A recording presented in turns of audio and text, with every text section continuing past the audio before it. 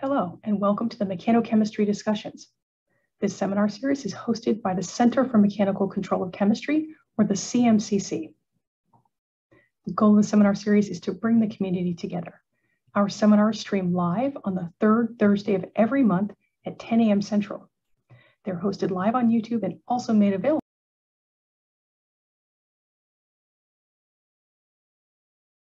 there on our YouTube channel to watch anytime. Please do check out our previous speakers. There are quite a few excellent presentations available, again, on the YouTube channel. We also have quite an excellent slate of speakers upcoming, so we encourage you to join us for all of the future presentations as part of the seminar series. Before we get started with today's seminar, a great big thanks to Dr. James Batiste, the Center Director, Jennifer Belsick, the Center Administrative Coordinator, and two CMCC students who host the seminar series, Quintarius Moore and Noah Sheehan. Thank you so much for joining us ahead of time. Please do subscribe to the YouTube channel, CMCC Mechanochemistry Discussions. Also, a note that this seminar is being recorded. If you have questions during the seminar, please do communicate them to us. You can email them to us at the Gmail account shown here, cmccdiscussions@gmail. You can post them on YouTube as well.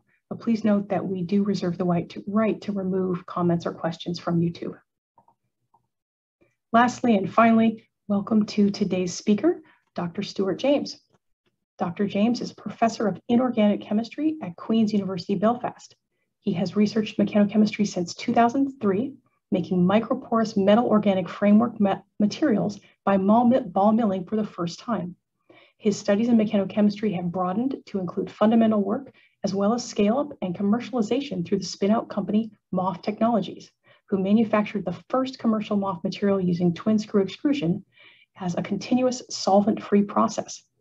He has also invented porous liquids, proposing them as a novel concept in 2007, leading the team that demonstrated them in 2015, and now commercializing them through the spin-out company Porous Liquid Technologies Limited. Please join me in welcoming Dr. Stuart James to the Mechanochemistry discussions.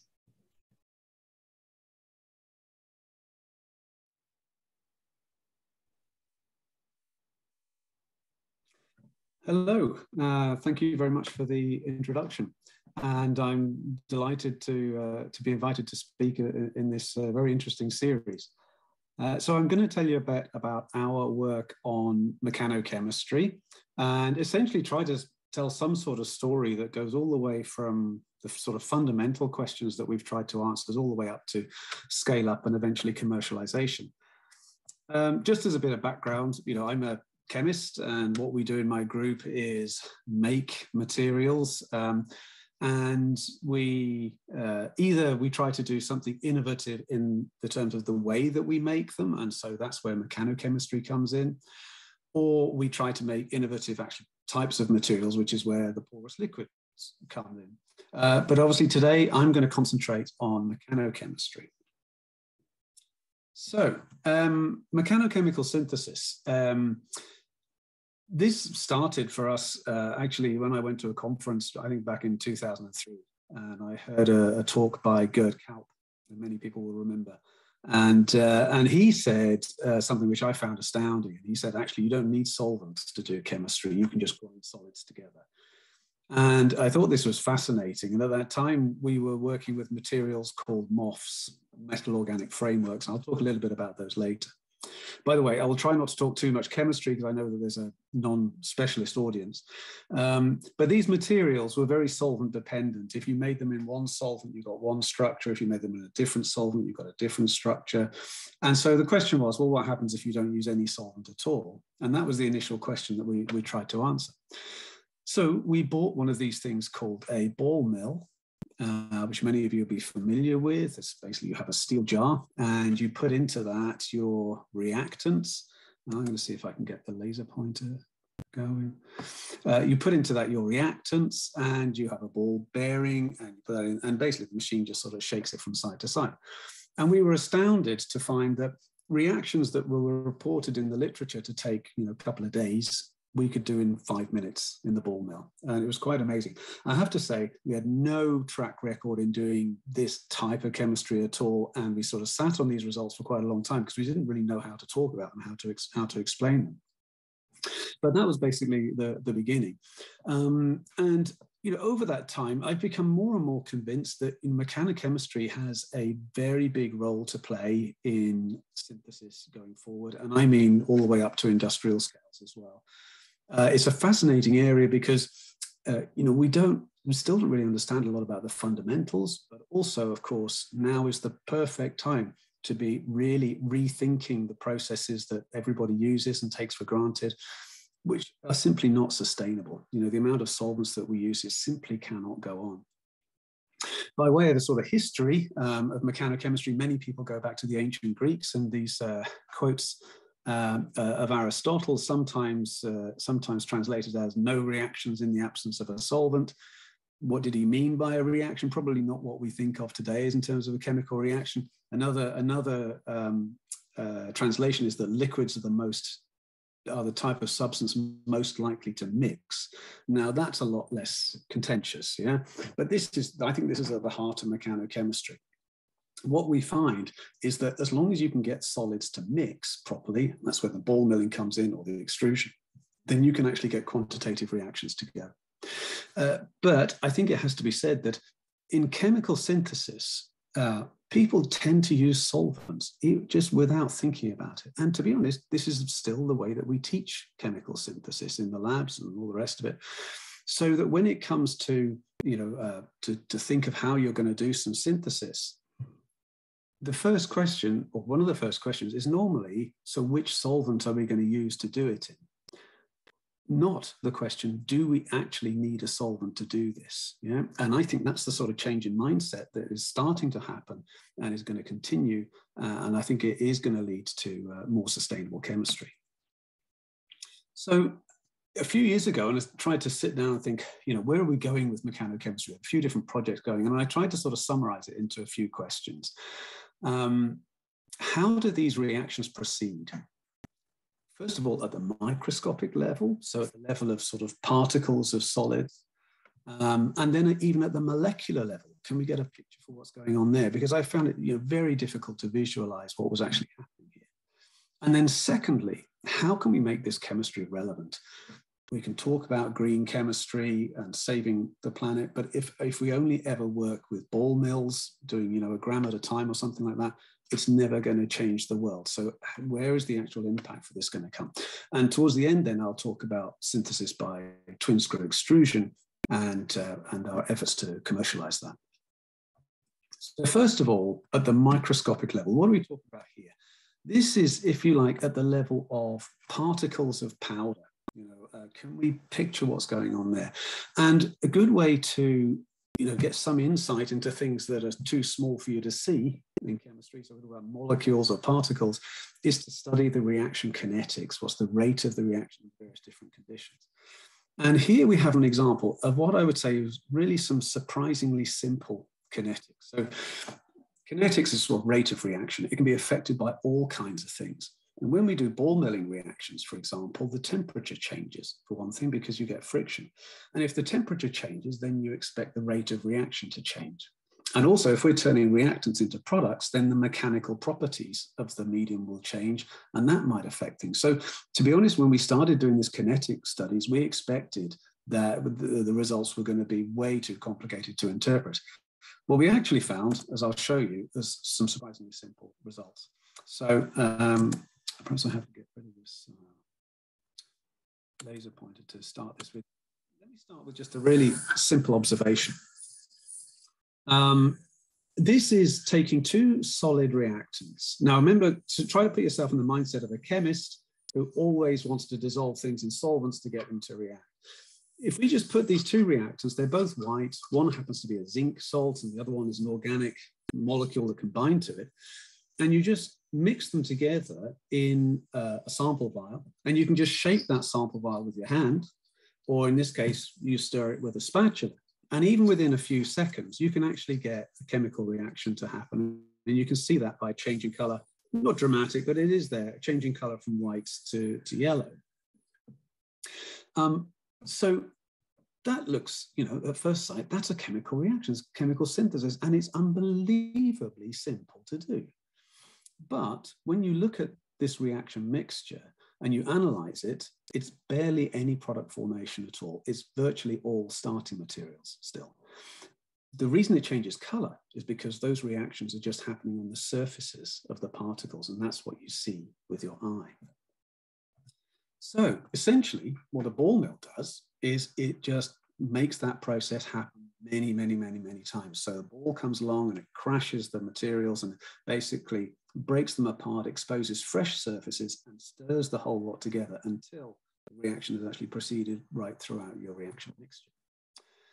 So what do we see in terms of reaction kinetics? This is another reaction involves zinc and an organic, and you don't really need to worry about what that chemistry is, but maybe just note that there's also a byproduct here, which is water, and you might think, well, that will have an effect as well, and this is going to be very complicated.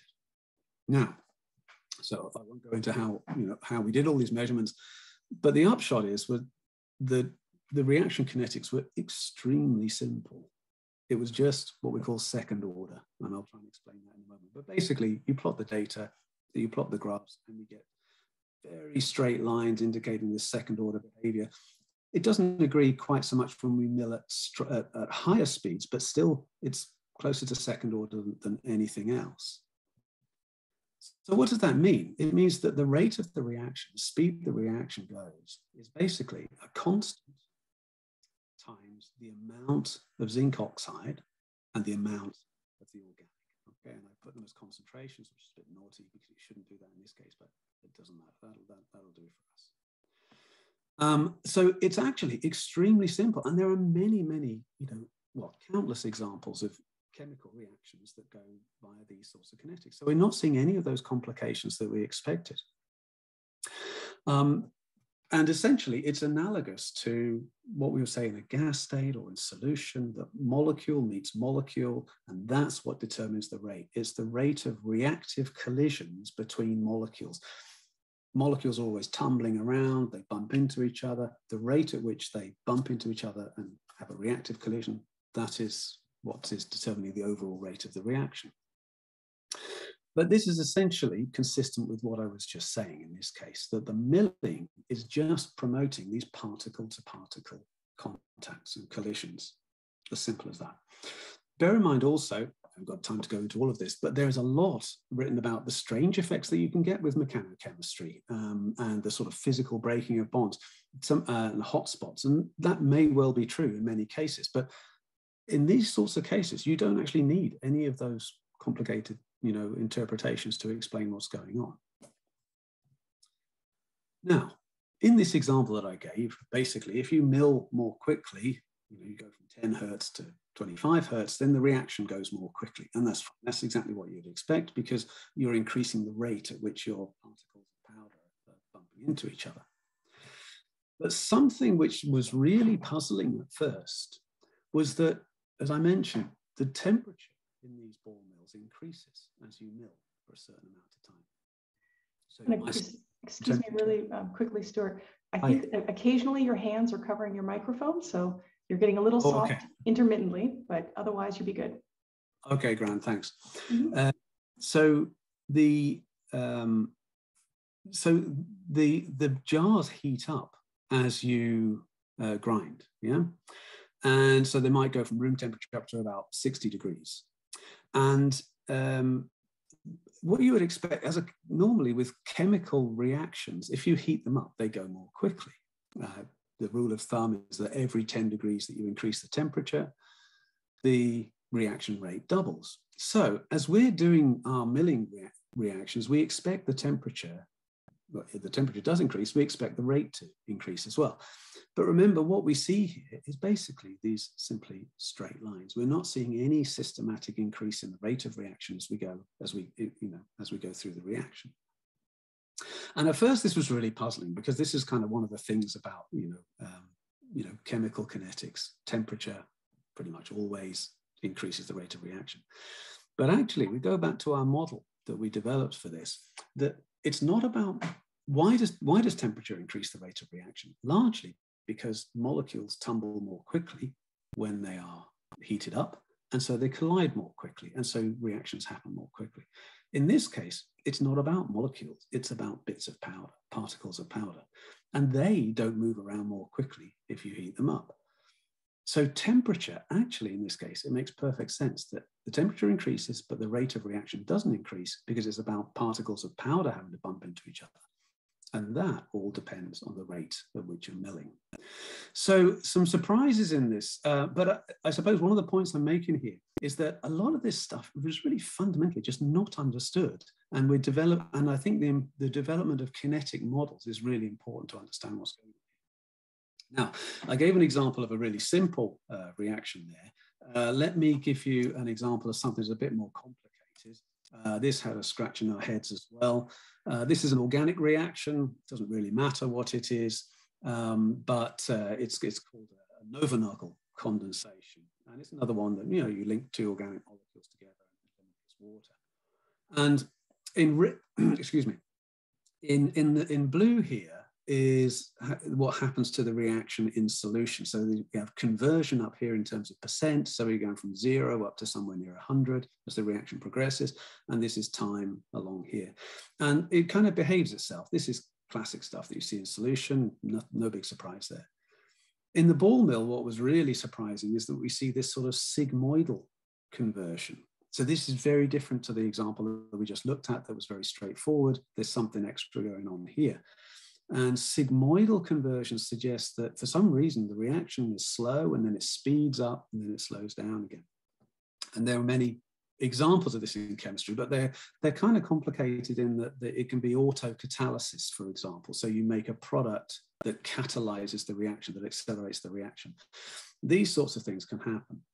And not going into all the details of how we work this out, but eventually what we were able to discount the fact that there was autocatalysis. We were also able to discount the fact that there was an initiation stage where the particle size was decreasing up down to a critical value, and then the reaction took off. We managed to discount that. We managed to discount that there was an exotherm, that the reaction was heating itself up, basically.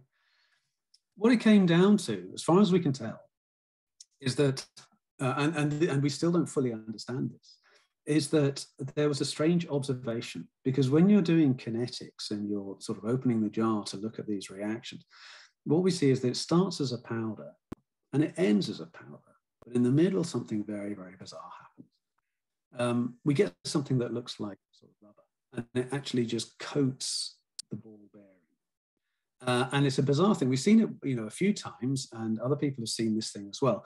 But that intermediate stage, and we don't really know why it forms, what are the conditions for this thing to form, but that seems to correspond to the state at which the reaction is fastest. Whether it's a subtle thermal effect of this, change in the rheology, or whether effectively it's a sort of change in concentration, because now all of your reactants are sort of mashed together into one place, we don't quite know. But I think the interesting thing about this, the overall lesson, is that we've got a combination of chemistry and mechanics here. Chemistry is affecting rheology, so as the reaction goes, and the rheology seems to then affect the chemistry in terms of the reaction rate. And I guess the clue is in the title. This is mechanochemistry. We need to bring, knowledge and understanding from different areas. Chemists wouldn't normally consider these aspects of rheology and mechanics, but I think we need to if we're going to understand this stuff.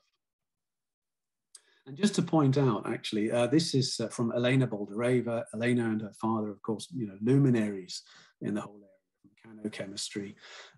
Just to point out that Elena has, using these transparent jars, has shown that you get the same sort of thing happening. This is a different chemical reaction, but she calls it this snowball, the snowball effect. And I think it's a very nice name, actually, because if anything, that in our case, that's where the reaction was increasing in rate. So it's almost like there is a snowball effect to the reaction. But again, this interplay between chemistry and mechanics. So I do think these kinetic models are really important. And to point out that even though there are obviously a lot of classical solid state reaction models out there, Avrami, etc. Alone, they do not seem to explain some of the phenomena that we're seeing even in simple reactions. And that's a whole area which I think is wide open to be sorted out now. Kind of what are the rules, if you see what I mean, and what are the models? Stop waving my hands around. Coming back to our current questions in mechanochemical synthesis, how do they proceed? We've sort of covered the microscopic level. What about the molecular level? We'd love to be able to see what's actually happening to the molecules themselves as we go through this process. Now, it's very difficult to image these molecules using microscopy, etc. So we resorted to molecular modeling, and I would say, I think, to basically just doing these things in a computer. And this is obviously in collaboration with other people. I couldn't do this, but this was in discussion with Mario Del Popolo and others. And Michael Ferguson was the lead student on this, who managed to get this thing to work. And as far as we knew, this had not been done before, where you tried to picture what was happening in a mechanochemical reaction at the molecular level.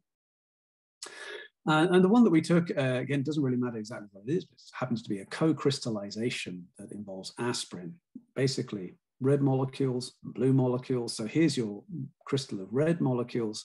Here's your crystal of blue ones. They're both, regular repeating lattices. And what was known, this was work by Mike Zawarotko, was that if you milled these two together, then you get what's called a co-crystal, where now the molecules alternate in the solid state. So for various reasons, we chose to look at this one. And as I say, we would like really to be able to picture what's going on at the molecular level. So let me just show you a movie of one of these simulations. So this is all done in a computer. And what's going to happen is that part of a blue crystal is going to be pushed into part of a red crystal. And see what happens. So you can see the regular repeating pattern within these fragments here. So as they're pushed together, you see this sort of compression, this squashing of the crystals. And then as they're pulled apart, what you can see is that there is a sort of a connective neck of molecules there as these things are pulled apart. And finally, they're pulled apart to the point where that neck snaps. And what you can see is that some blue molecules have ended up down here and some red molecules have ended up there. So this is potentially some sort of image, some sort of window into what's happening in the early stages of a mechanochemical reaction. Just purely intuitively, I mean, there are various things that we can quantify in here, but I'm not going to go into all that. But just intuitively, what I think is surprising about this is that most chemists think of a crystal as being something which is fairly, it's rigid and it has this regular structure. But what these models are suggesting is that under collisions, that's not true. That if anything, they're behaving more like putty or something like that. And then we can perhaps start to understand how this mixing is occurring. And then, it's beyond the timescale of simulations to get all the way to showing how the co-crystal forms, but we can start to see what the beginning of that process is. Okay, so that's some sort of fundamental questions around mechanochemistry. How do we eventually make a difference? How do we get from small ball mill scale reactions up to something that's actually industrially applicable? We tried bigger ball mills and we ran into problems. So I don't know if other people have done this, but with a small ball mill, you can get all sorts of different things together. As you go to larger ones, so this is a planetary ball mill, you can do about 300 at a time here. This is an attriter, which will do 1 to 5 kilos. And you can get up to tumbler mills that we can do tons, potentially. These mills are obviously not normally used for chemistry. They're used for grinding up materials, etc. So you try to do some chemistry in these things, and what happens? Pretty soon you run into problems. Well, that's our experience.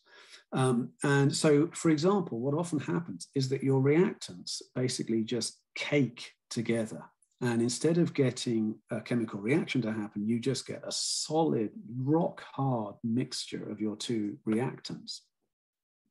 So this is a competing process that can happen by milling. Milling can break material down and mix it up, but it can also end up basically just compacting materials. And that, in our hands, was the sort of thing that would tend to happen as we go to these sorts of scales. My interpretation of that is that even though obviously, you know, these machines are putting in huge amounts of energy, the amount of energy per gram of your chemical reactants is going down at every step. So this is actually a really violent machine. It's a small machine, but it's really huge amounts of energy per gram going in, and that's what keeps it moving around and stops it from just compacting. But as you go up, actually these machines are getting gentler and gentler, and what they're doing is really just sort of squashing the materials together. So basically, I'm sure, you know, large-scale ball milling will work in some cases, but I don't think at the moment it doesn't look like the best solution to me. What we settled on was twin screw extrusion. So a colleague of mine, Tony McNally, in mechanical engineering in Queens, so there we are collaborating with a mechanical engineer. I went to him and said, you know, we're doing these ball milling reactions, you know, surely there's another solution to this. And he said, well, we have a processing hall full of twin screw extruders. And I didn't know what he meant by that, but we certainly, you know, we became familiar with them fairly quickly. So, and I have to say, actually, this also builds on work of forming co-crystals by solvent-free twin screw extrusion done by workers in Amgen, but also at the University of Bradford in the UK, so around about the same time. So a twin screw extruder, what is this? So I'll show you a movie in a moment, but essentially you have two screws and they're housed in a barrel, and these screws will convey material along them, but also then the shape, the profile of the screw changes and it mashes together the material you have there. So they can be used for processing of polymers. You can mix polymers with other, you know, fillers, composite formulation. You can form pellets. People make pasta and pizza dough. And another thing about this is that the scaling is relatively well understood. And so that's another thing with ball milling, is that, you know, the models for how you go from small to big ones isn't well understood. It's much better understood with extrusion. So here we go. This is a movie of a small extruder which we have in a fume cupboard, and the top is off the barrel, so you can see perhaps the two screws there rotating next to each other, and imagine how material would be conveyed along them. And if I just stop it and just go back again, you'll see certain points along the screws, the geometry changes, and these are the mixing zones where it really forces whatever you've got in there to mix together. So not conventionally used for chemistry, but here's an example of one actually doing a reaction. It's a bit of an old video, and excuse me if you can hear the squeaks and things here, but this is just, in this case, just a hand mixed mixture of reagents. Again, it's that Nova-Nagel reaction, and this will go yellow as, imagine the materials being conveyed down the barrel there, and they come out the end, and there is actually a quantitative conversion, a quantitative chemical reaction, effectively 100% from starter materials to products, and that all happens in the space of a couple of minutes. So about a 2-minute residence time in here, no solvent involved. And kind of as a chemist, you have to pinch yourself sometimes. Think, does this really actually work? It's almost like a magic wand, this thing, that you've got a bottle of A and a bottle of B and solids, and you somehow, within a couple of minutes, you've got product C and you haven't used any solvent. There is a byproduct here, which is water, but the water is actually just boiled off, basically, because the barrel is heated to 150 degrees. So that's an example. I think it sort of illustrates the power of this approach. And I do think that there is enormous potential for this in industry. It's continuous. Many engineers like continuous processes. It's solvent-free. The space-time yields. This is just an idea of how, you know, efficient the reaction is. These can be up to 1,000 times greater than for conventional solvent-based reactions. You can control the temperature, the feed rate, the speed at which the screws rotate. You can potentially control the atmosphere, the screw profile as well. This is modular, so you can design screws for a particular reaction. You can add in reagents along the barrel if you want to. You can even do in situ monitoring. all of this is actually already there with extrusion. And so I think there are actually many advantages over ball milling for those reasons as well. There's another movie which I could show you. It's a little bit flashy and it's a bit more up to date, but I think you basically get the idea that, you know, it's quite amazing really how this thing works. Just to mention the modular screw configuration. So obviously there is some engineering here in terms of the conveying regions that you have. Then you have kneading regions, and then you tend to alternate the conveying kneading ones. Here's quite a nice trick as well. This is quite counterintuitive, that you can actually reverse the sense of the screws, and what that should do in principle is it should actually reverse the flow of your reactants as they're going down. In reality, what it does doesn't reverse it, but it does slow it down. And if you have one of these reverse conveying sections here, then and if you place that just after, so that's the reverse conveying section there. If you place that just after one of these mixing or kneading zones, then that can be very effective to get reactions to go. So essentially, there are some intuitive ways that you can design these screws to make reactions go. So one of the early things that we did was to make these materials called MOFs.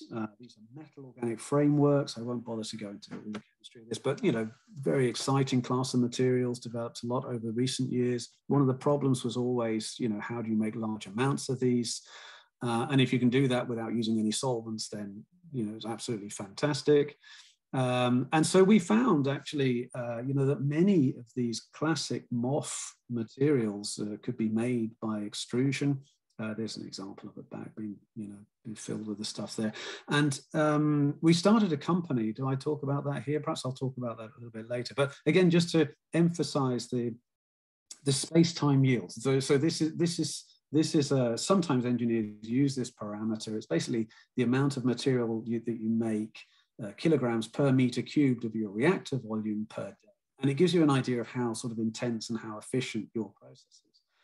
And you'll see our figures in red here are orders of magnitude greater than the figures for the normal solvent-based synthesis. And that's because you don't, you know, typically in a solvent-based reaction, the solvent is most of what you have. It may be there in 100-fold excess compared to your reagents. Yeah, you get rid of that altogether. You've got a lot more efficient sort of a process. So as I mentioned, we started a spin-out company, MOF Technology. So just to mention that briefly, I'm not associated with MOF Technologies anymore. Those guys are doing an absolutely fabulous job of taking things on. And but, you know, essentially you can do this, you can make materials. Also, what's kind of interesting is that you can do synthesis and you can do processing in one go. So you can make pellets in one go. Yeah? And I think this is another theme for synthesis by extrusion going forward. It's not just synthesis, but there's also the potential to process into particular shapes. And this is just a quick look at some of the facilities that MOF Technologies has. So this is a larger extruder, basically sort of pilot plant scale, and this can give you about 15 kilos per hour. Even in one of those small extruders where you have it in a fume cup, you can do about a kilo per hour. And I mentioned these space-time yields, you know, showing the efficiency of these things. What does that actually mean tangibly? What it means to me is that as a chemist, if you try to think about how you are going to make 10 kilograms of a product, and if you were going to try and do that just in a standard fume cupboard, you would really struggle. If, you know, how on earth would you do that? The size of the glassware, the equipment that you need, or the solvent that you'd need, it would be really, really daunting to do that. In principle, if you can get twin screw extrusion to work, you can make 10 kilos of something in a day, yeah, with, in principle, no waste. So again, I just do think that, you know, extrusion has really got some advantages. You can do organic synthesis as well. So this was the Novanagle reaction that went yellow, as I showed before. But, you know, since then, we and others have showed all sorts of different types of chemical reactions. Not to go into the details of those, but to point out that these are the sort of building blocks or the connections that you need to make dyes, OLED materials, pharmaceuticals, yeah? And this can all I am convinced this can all be done. You know, pharmaceuticals can be made in this way. In fact, we've shown that recently. I'm not going to talk in detail about it. You can make liquid products as well. So it's not just all about solids. You might think, why would you want to make liquids? And it's because they can be viscous, and you know they can crystallize and all the rest of it. So they can be problematic. You can do liquids, and again, we showed some advantages there because you're only heating them up briefly. In this case, our TSE product, the twin screw extrusion product, shows less decomposition than when you make these by the batch method. So advantages there. You can run one reaction into another. So you can use the different zones of your barrel for doing different reactions. In this case, doing the first reaction in the first 3 zones, then adding in another reagent and doing a second reaction there. So again, more efficiency because you don't have to isolate products all the time. You just react them straight on. This is an example of that one where we actually made an organic product and then reacted it with a metal. Incredibly efficient, really. Hard to argue with that. So interesting opportunities for extrusion, I think, going forward. Solid state catalysts, we've made some of these by milling before. I think looking at that by extrusion and plus processing them into the right sorts of shapes. Zeolites, a huge and important class of porous materials. That sort of thing needs to be developed by extrusion, I think. Of course, we've got all organics and metal organics, the dyes, the pharma, the agri products. Also, layered materials. This is something that we're working on. How do you delaminate materials to change their properties? And this can actually be done as well. Nanoscale materials. What happens when you try to form these things under high shear conditions that you have in an extruder? So, just some conclusions then now. I think mechanochemistry is an absolutely fascinating area with a huge potential. What we need more of, I think, is the fundamental understanding. So kinetic models, I think, are one good way to go to start to place mechanochemistry on a firmer footing and make it perhaps more predictable. So the kinetics can be surprisingly simple, or they can be quite complex. And there we have this interplay of the mechanics and the chemistry. And mechanochemistry is scalable through extrusion methods and can indeed be commercialized. I should say that actually MOF technologies now make MOFs, and they mechanochemically, and they sell them. So if I could just acknowledge a few people. Debbie Crawford, I think, has given a talk in this series already. She is really the sort of expert in the extrusion in the group. She made that whole project and that technique her own, and she's now independent at the University of Bradford. Amy Marr did the painstaking kinetics in the first place, and that was hard stuff to do.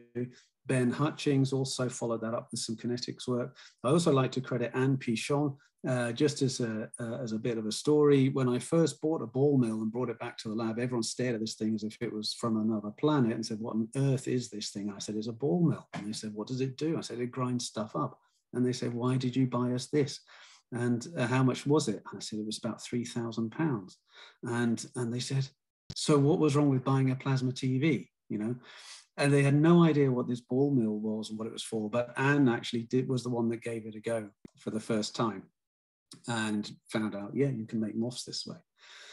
Collaborators who've been important over the years. Tony McNally in Warwick, he's in Warwick now, and we collaborated with him a lot on the extrusion, trying to understand that. Steve Bell on the kinetics, Peijian Hu with some modeling of the thermal aspects of some of these reactions. Funding, it's been not bad. We've got funding from EPSRC, the Liebherr Trust, currently Johnson Matthey and Solvay. And so, I do think, the funding opportunities are out there, and industry is certainly waking up to the potential of extrusion. So with that, I will stop and ask if there might be any questions. More than happy to try and answer them. Wonderful. Thank you so much. We do have quite a few questions. I will pick a few of them for you. All right, let's start with this one. In the kinetics, as a function of shaking rate, you ascribe the increase in reaction rate with shaking speed to number of collisions. Have you considered whether the force itself increases with shaking speed? Along the same lines, how do you anticipate force itself affects the kinetics? Okay, well, it's a terrific question. And, you know, I have to say, you know, we're at the very earliest stages of these, and there will be things that we haven't thought of. And I think it is quite possible. I think it's quite possible what you're saying, because I can imagine that with each collision, if it's a more violent collision, then effectively you may well get reaction down to a deeper depth between the particles. So I think it's quite possible as well. All right, thank you. Here's the next one. You mentioned at one point that the barrel was heated and this caused the water to evaporate. Could the temperature rise also be contributing to the reactions you observe? Yeah, for sure. So that's something that we feed into you know, designing, well, I suppose designing the process is perhaps too grand a word, but really trying to get chemical reactions to work. The temperature of the barrel is a key consideration, and that in itself then brings in other complications, you know, and considerations. Is that certain temperature needed to actually melt one of the reagents? Is it really mechanochemistry in the end if you're going through melt phases? But certainly, you know, temperature is fundamentally important in many of these reactions that we do, and it's almost, to be honest, sort of adventitious in the end. In that case, that, you know, we were taking up to 150, I think, to get the reaction to go. We realised, well, an aspect of that is then you're losing the water off just as steam. So yeah, temperature is important for getting reactions to go to. All right, thank you. With regards to the Mechanochemical reactions, you mentioned that the rheology alters the reaction mechanics in the middle of the reaction time, and the gooey substance appears to coat the walls and balls of the reactor. Is there any evidence of reaction with the reactor materials that further catalyzes this step? In other words, if you change the reactor composition, can you alter the kinetics? Yeah, I mean, doubtless. I mean, I probably, there are a lot of people that have, you know, working in this area. I may not be the best person to ask about this. We do tend to stick with steel, but as a simple example, if you change from steel to Teflon, for example, then you're changing the weight, the momentum, therefore, of the ball, and so you can then expect the kinetics to change. You mentioned sort of catalytic effects. I think this is going to be really interesting going forward. I mean, there's some terrific work already out there. You know, James Mack, I think, may have been the first to start using copper vessels to get, you know, reactions to be catalyzed by the actual material of the jar. I think that, you know, teasing that out and learning to control that and changing the surface and actually designing the surfaces to be catalytically active is a huge opportunity, especially when it comes to extrusion. Because, of course, you know, a catalyst, you want it to be able to catalyze the reaction, but you don't want it to end up in your product. So if you can get, you know, these extrusion processes to be catalytic in terms of the, you know, the material of the screws and the barrel, then yeah, that's great. I'm sure some of that does happen already. Yeah, and some people have shown that already, but I think there's a lot to be developed. All right, great. Let's do just one more. I was curious about the chemical synthesis by extrusion method. Do you lose any yield due to either the reagent powders or product powder adhering to the screws inside the instrument along the grinding path? If there's a reaction, yeah. Sorry, I'll just finish up. Go ahead. If there's a reaction between reactants A and B, and reactant A cakes on the screws over time, does the amount of product produced per unit time decrease the longer it runs, since you're unable to use some of one of the reactants?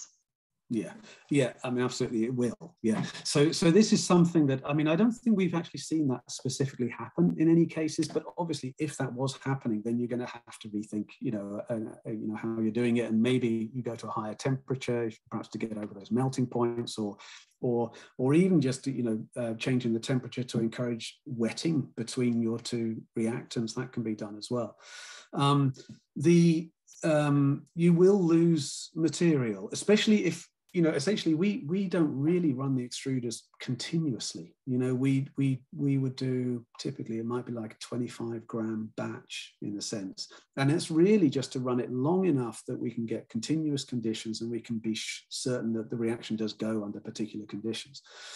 But of course, what you would expect is that ultimately, if these things are actually implemented industrially, then they will be running continuously. You know, so you're so in terms of, like, you know, the the first part of the reaction where you might not have had, perfect conversion. You can basically forget about that. And also, when by the time we finish an experiment, then the screws will be coated with the reactant and the product, and that's all got to be cleaned. And actually, that's a bit of a job quite often. But as I say, the idea is that ultimately you go to continuous process which might run for weeks or months without being stopped, and so you don't have those things to worry about. All right, excellent. Thank you so much, Dr. Stuart, for your presentation. Oh, my pleasure. Thank you. Thanks for the invitation, Ashley. Thank you again, Dr. James, for that outstanding presentation, and thank you for joining us here at the Mechanochemistry discussions. Remember that all of our previous presentations are available and hosted on our YouTube channel. We encourage you to check them out.